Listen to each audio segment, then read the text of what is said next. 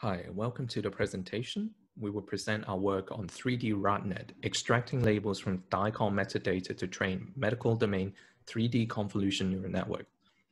My name is Richard Du, and I'm a PhD student from the Department of Diagnostic Radiology at the University of Hong Kong. We all know training deep convolution neural networks require a large amount of training data. Transfer learning from existing datasets such as ImageNet are routinely used to improve performance and generalizability of the networks. However, generating this kind of dataset in medical images are often difficult, mainly due to the expert medical knowledge required to label them.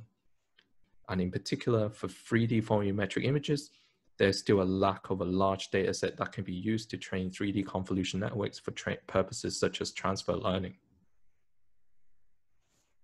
One related work is MedicalNet by Chen from Tencent, where they have curated a wide range of volumetric images with segmentation labels and trained a 3D CNN backbone that can be used for transfer learning.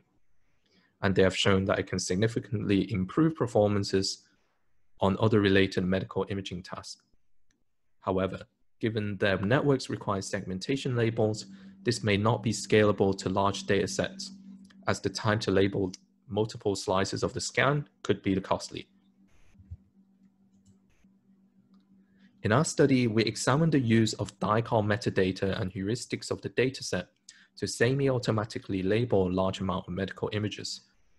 DICOM metadata are standardized information that are embedded into the image file that provides information on patients and imaging protocols.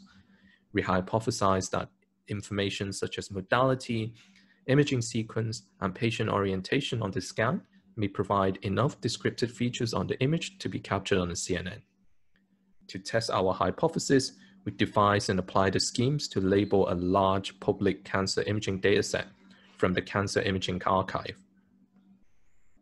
For our network, we adopted the standard architecture ResNet to take in 3D convolutions. We trained the networks mainly to classify the scan's modality and MRI sequences, imaging planes, whether it is a contrast scan, and the body coverage of the scan. Over 15,000 imaging sequences were extracted and used for training, and we evaluated on a holdout test set that were manually reviewed. Here is the performance of the network. Apart from contrast, we achieved a high accuracy across all classes. To test the utility of our network, we applied it on a liver segmentation task in which we used a standardized VNet architecture and transferred the weights of our trained networks onto it. Here's the performance of the experiment. We found that the highest die score was achieved when we freeze all the layers of the 3D net and simply fine-tune the decoding layers. In addition, we also evaluated the performance by varying training data and found that an average die score of 80% can still be achieved with as low as only 18 training samples from the dataset.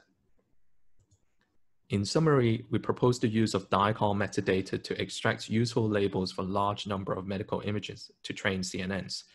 Our network trains from those labels were useful for transfer learning onto other medical problems and shown good performance in liver segmentation tasks, even with low number of training data.